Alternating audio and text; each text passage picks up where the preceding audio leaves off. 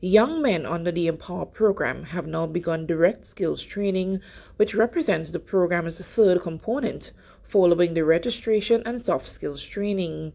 210 participants will move into CVQ Level 2 training in areas like graphic designs, plumbing installation, general agriculture and construction, and commercial food preparation.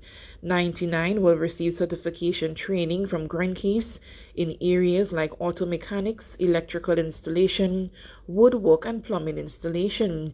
20 of the registered young men will move directly into apprenticeship on-the-job training. On Friday, a meeting was facilitated by the Ministry of Youth, Sports and Culture with the young men as they prepare for the next step towards pursuing their various career paths. Permanent Secretary Mr. Norman Gilbert encouraged them to make full use of the opportunity presented to them by the ministry. This program was designed for you.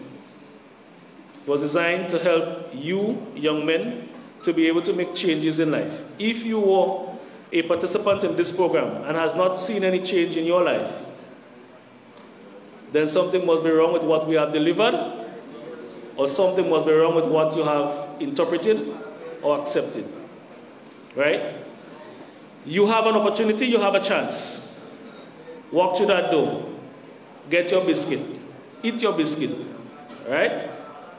But I want for you to be able to successfully complete at the end of the year. Acting Youth Coordinator and Empower Project Officer Mr. Earl Williams said the training will begin across training centers on Monday, 15th August. Additionally, he said following the direct skills training, the participants will be eligible to receive a grant fund to kickstart their own businesses. Every one of you sitting here, there is a grant fund with a value of $2,400 EC dollars waiting for you. It is built in the budget. So when you complete the project, every one of you, once you complete the project and you satisfy the criteria, every one of you would be qualified to receive a grant fund value, not cash, value of $2,400.